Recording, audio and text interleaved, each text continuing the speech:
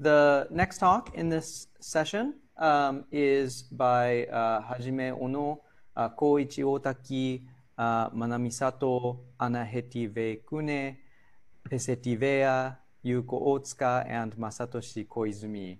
The title is Processing Syntactic Ergativity in Tongan Relative Clauses. All right, thank you very much. Thank you for coming to our talk on Tongan relative clauses. We examined relative clause processing as JET through a self-paced reading experiment with adult native speakers of Tongan. We are happy to share the results with you today. Okay, let's begin. In the sentence processing field, various hypotheses have been proposed, as we know already, in order to account for native speaker structural preferences and many others. But still, we have an unbalanced sample problem. The set of languages that has been used in those studies is quite limited and typologically quite unbalanced.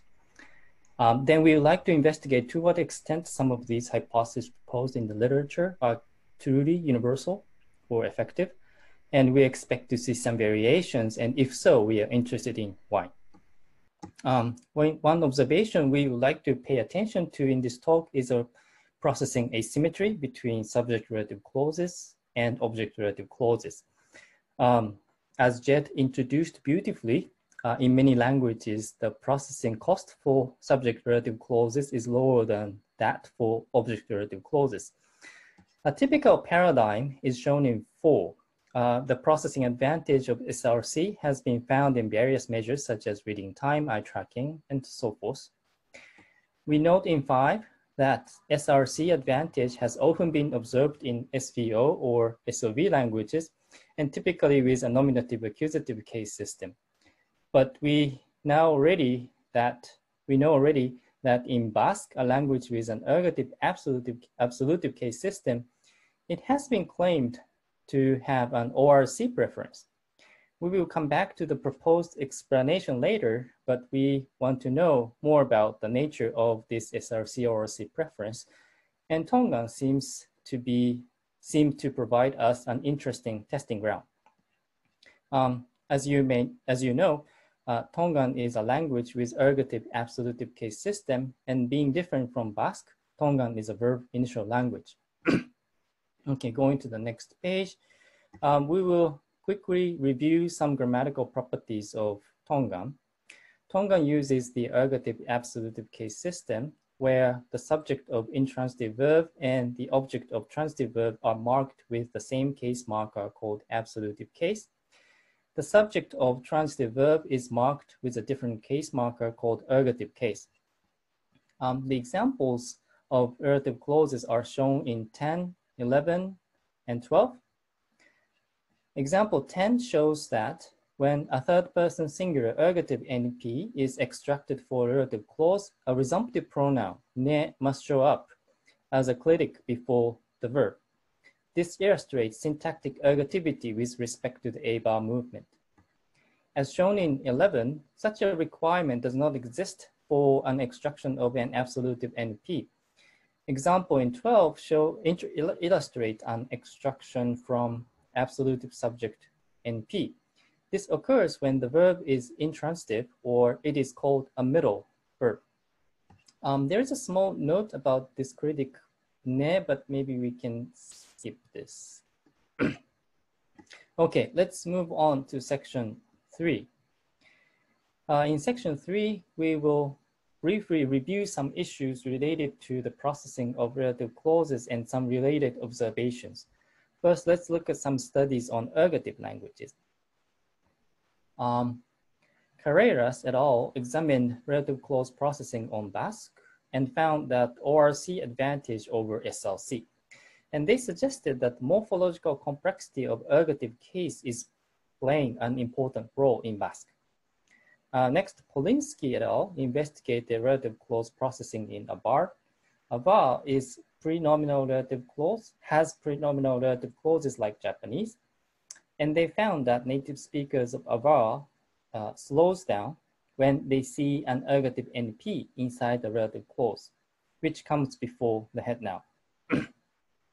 This suggests that in ergative absolutive languages, the ergative marker can be a great trigger for structure building, because the presence of the ergative marker tells the parser that the verb must be transitive and there is an absolutive NP somewhere in the structure.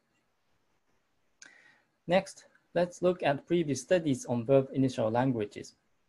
Weijer's work on Chamorro and Tanaka's study on Tagalog both observed the SRC preference on post-nominal relative clauses. Such an observation suggests that factors related to the accessibility hierarchy plays a role.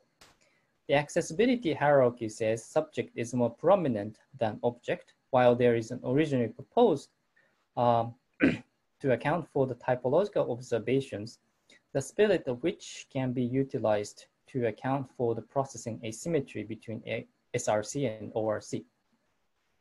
Tanaka et al. Has a slightly different explanation as well. Based on the corpus study, they found a correlation between the animated head noun and the use of agent SRC. They then argue that such a distributional bias can account for the SLC preference. Finally, let's look at previous studies on ergative and verb initial languages. Tolan et al. Investigated the comprehension of WH questions in Niuean, which shares lots of characteristics with Tongan. In the visual world eye tracking study, they observed the dependency with absolutive object is preferred to that with ergative subject. They suggest that absolutive has a wider distribution than ergative, and that is related to the preference. Let me talk about one more observation, which is related to the filler gap dependency formation. It seems fair to assume that one of the processing steps in comprehending relative clauses is to integrate the filler, which is a head noun, to the gap, an empty slot inside the relative clause. Yano et al. And Yasunaga et al. Observed that the processing cost increases when the parser finally determines the gap position and integrates the filler. For example, look at 24. Suppose that NP1 is a dislocated phrase, we call this filler, from the post-verbal gap position. In order to comprehend the sentence, the parser needs to integrate the filler to the gap. Examining Turuku Sejik and Kakchker, Yano and Yasunaga's study observed a P600 effect, which is an indicator for processing cost at the NP2, suggesting that upon hearing the NP2, the native speakers of those languages integrated the filler to the gap. Okay, so what should we learn from these previous studies? As shown in 25, an ergative marker, it can be an NP or a verbal morpheme, is informative. The parser can start positing a detailed structure building based on it. In Tongan, the resumptive pronoun can be the trigger for the detailed structure building. Maybe it comes with the cost because the dependency with the ergative subject position seems to be costly.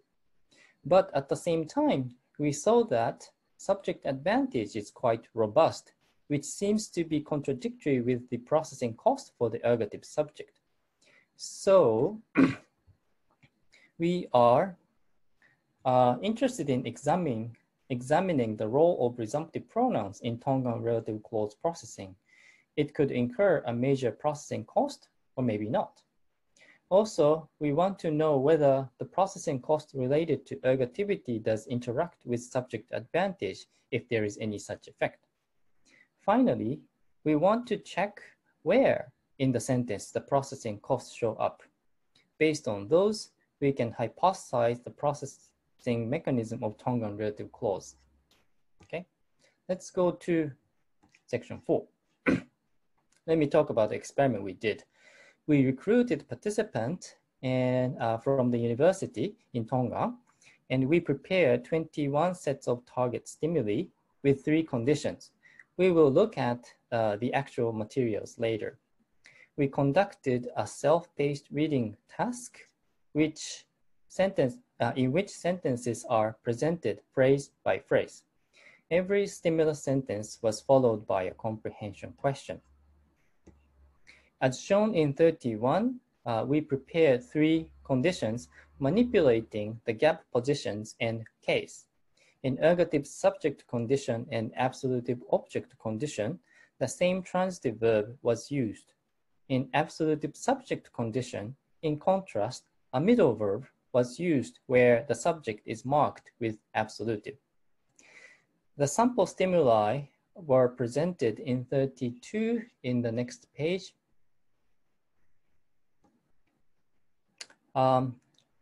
R1, 2, 3, 4, that's region 1, 2, 3, 4, are the region numbers, which indicates how a sentence was divided.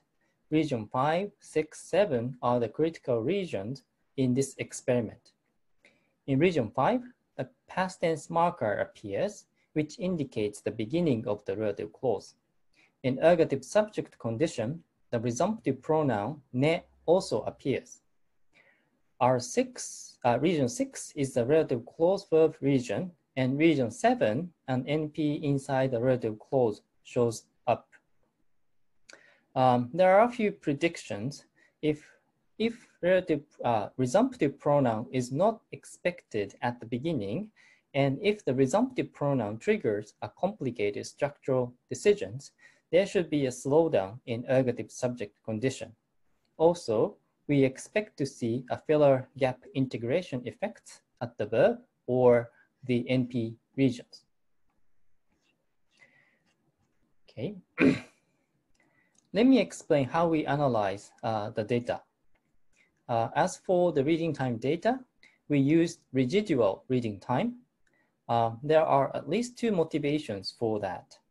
First, in region 5, due to the resumptive pronoun, ergative subject condition was always longer than the other 2 conditions. We wanted to control for this.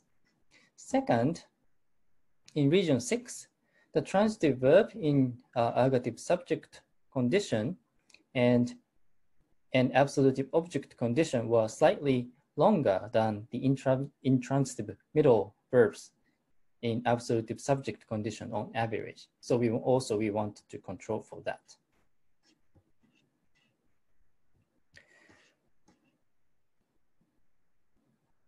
Residual reading time was calculated by subtracting the predicted reading time from the raw reading time.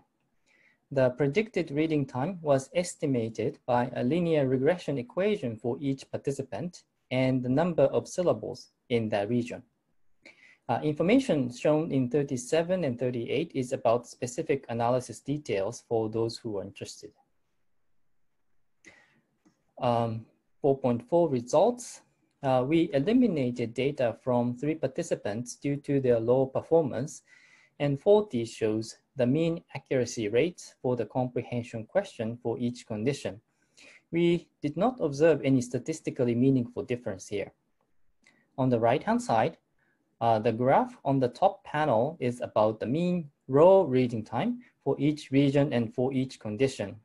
And the graph on the bottom panel is about the mean residual reading time.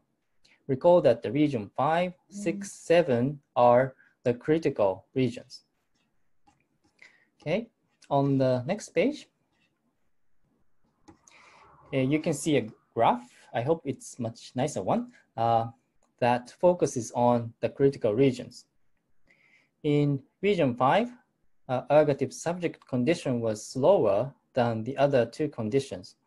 This effect was observed in both raw reading time and residual reading time. So it is not the it's not the length effect due to the presence of resumptive pronoun in ergative subject condition. In region 6, there was an effect in raw reading time, but the effect disappeared in residual reading time. That indicated that the effect in raw reading time was due to the longer length of the transitive verb. So it just disappeared. In region 7, absolutive object condition was read longer than the ergative subject condition. Note that in absolutive object condition, an ergative NP appears in this region. We put a small summary in 44. In region 5, the resumptive pronoun increased the reading time, and in region 7, the ergative NP took longer to read compared to the other types of NPs. Also, absolutive subject condition was read very smoothly in general. Okay, move on to the next page. Let's discuss what we have got. First, in region 5, we found that resumptive pronoun took time to read.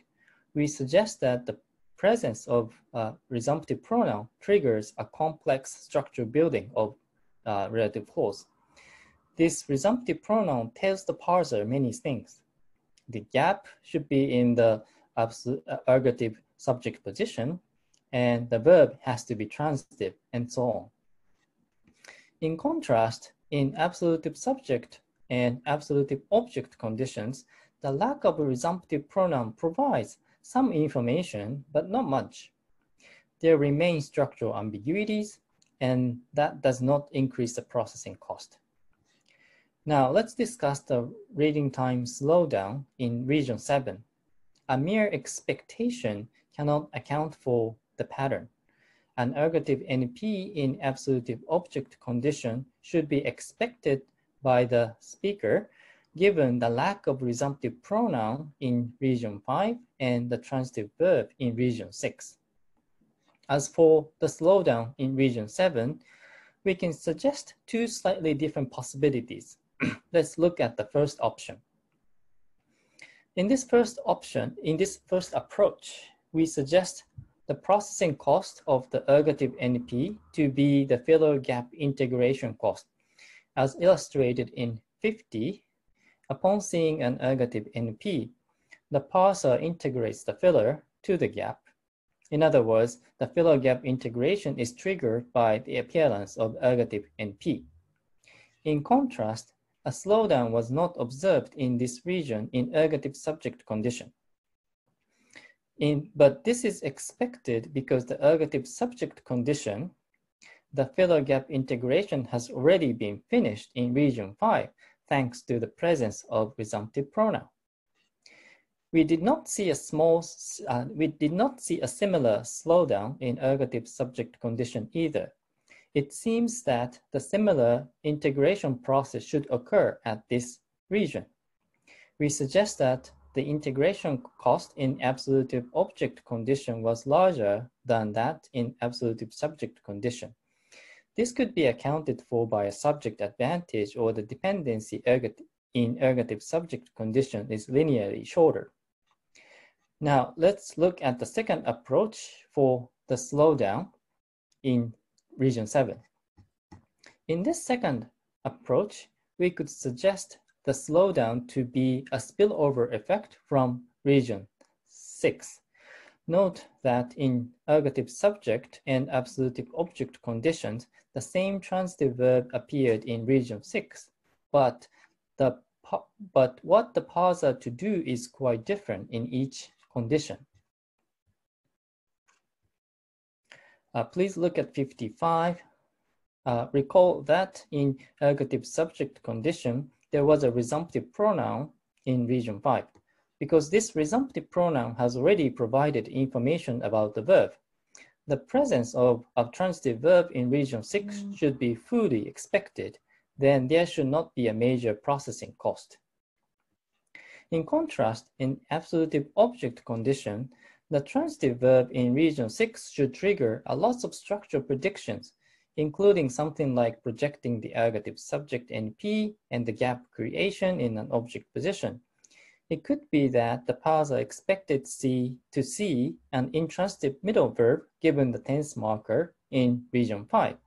In that case, the appearance of a transitive verb would cause a prediction error. Then in absolutive subject condition, the intransitive middle verb in region 6 should trigger some structural predictions. But again, we did not see a major processing cost in this condition. This suggests that the processing cost for positing a gap in absolutive subject is lower than that in absolutive object condition. This could be accounted for by subject advantage, or the dependency in absolutive subject condition is linearly shorter. Okay, let's wrap up the discussion so far. We saw that the resumptive pronoun in Tongan incurred a processing slowdown, and we suggested that it reflects a detailed structure building prediction triggered by the resumptive pronoun. Although it seems to reduce the processing cost for the rest of the sentence, the resumptive pronoun is a major factor responsible for the costly process.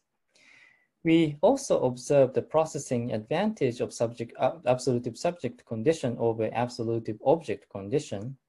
Because both positions are associated with absolutive case, the contrast is not about ergativity.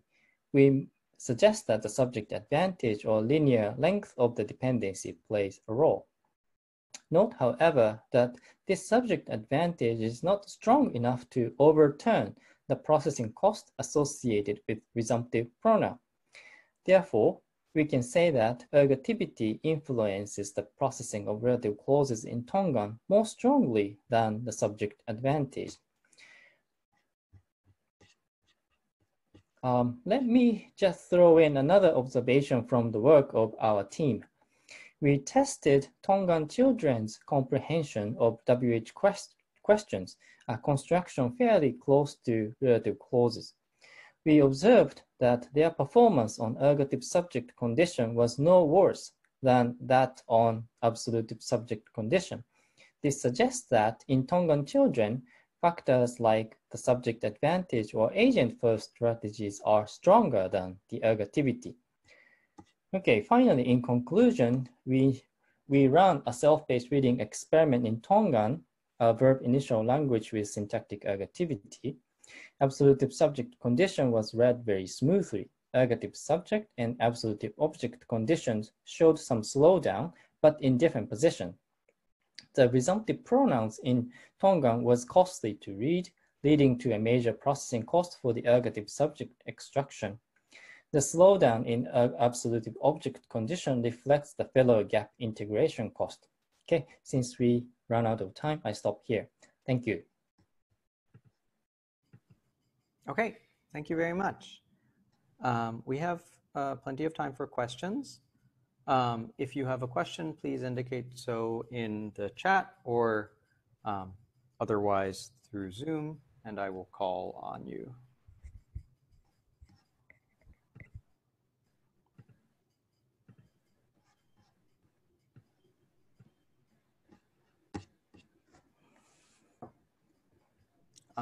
Jed?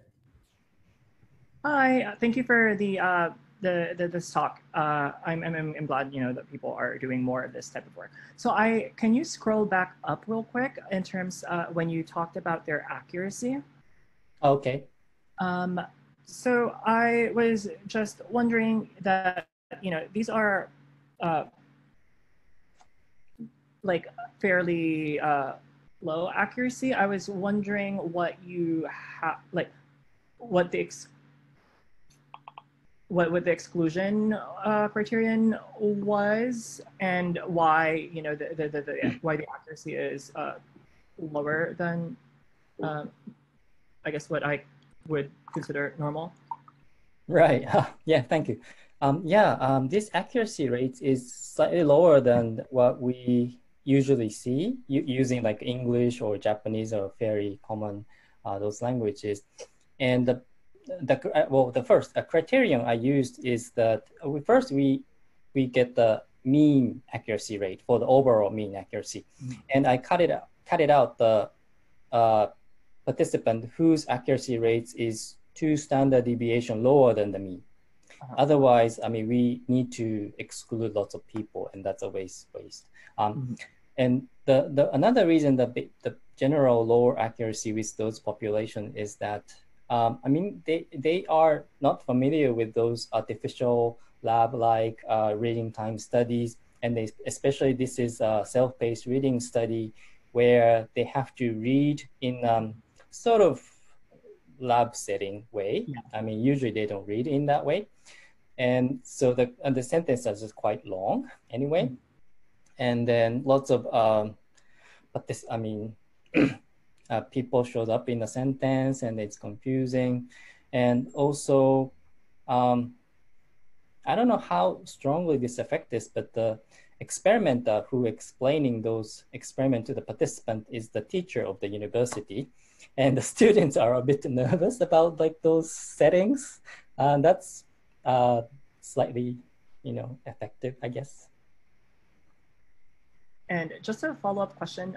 So the reading time analyses that you have, these are of the correct responses, yes? Yes. Okay. Yes. Thank you. We have a question from Nozomi. Hello. Thank you for an interesting talk. Obviously, it's a very important work that you guys are doing. My question was actually the same as Jed's, but I had a separate question about the language background of the participants. You said these are university students, but I think if I remember correctly, Tongan, yes, is going through a language shift that it might not be a very, strong language in terms of vitality. And I was wondering if that had, if you saw any influence of, first of all, I don't know how proficient they were in English and if that had any effect on their Tongan at all in this generation. Right. So basically, they are bilingual. I would say their English level is very high, I would say. And I excluded one participant who said that her L1 is English, and then she's still learning Tongan, something like that. But other people, as far as I checked through the sort of information sheet, like background questionnaire, they are okay. I mean, they're comfortable of reading both in English as well as Tongan, and then they don't see Tongan as strongly inferior to their English usage. And then they, as far as I can tell, they are okay. So I haven't included those scores into the model to analyze the data. Maybe I should in the future. But at this point, I'm comfortable of using those people as a native speakers of Tongan. Of course, I'm not sure whether Yuko Sensei has something to add, but all right. Is that okay? Yeah. I was not suggesting they were not native speakers. I think I was just wondering if there was any like generational difference or something if you look at older speakers, but thank you. Thank you. Yeah, maybe those language proficiency issues is more coming up when in other team we tested the Tongan children in the kindergarten. Yeah. Sorry. No, I was just going to say if Yuko Sensei wanted to say something. Yeah, right. Thank you, Hajime. That was a really good presentation. As for the proficiency, I think these students' main language is Tongan, but at the same time, they were in this university setting where instructions, so this is USP, like University of South Pacific. So of course the language used on campus is English in classroom. So I also feel like they are not used to reading these complicated sentences in Tongan. They are definitely used to reading in English, right? So that might be the effect that we had on the accuracy rate. But they are definitely native speakers. They use Tongan among themselves off campus. And so, yeah, that's all I wanted to add. Thanks. Thank you. Jung, do you have a short question? Yeah, it's mainly a clarification question. If you go to your 45, there is a bunch. So you listed these three things to be the cause associated with the resumptive pronoun. I was just wondering, I guess I was just wondering, do we see other places where these kind of information overload in an informal sense cause such reading time difficulties? Maybe this is just from my unfamiliarity with the processing literature, but yeah. Right, thank you. Thank you for asking for that. So that's part of the one suggestion I used for the reading time slowdown in region 7, that shows up in region 7, which one possibility is that that's a slow spillover effect. Well, actually, the effect occurs a region before that, which is region 6, where the transitive verb appeared in an absolutive object condition. So in those cases, when they see a transitive verb, they have to do lots of things. They have to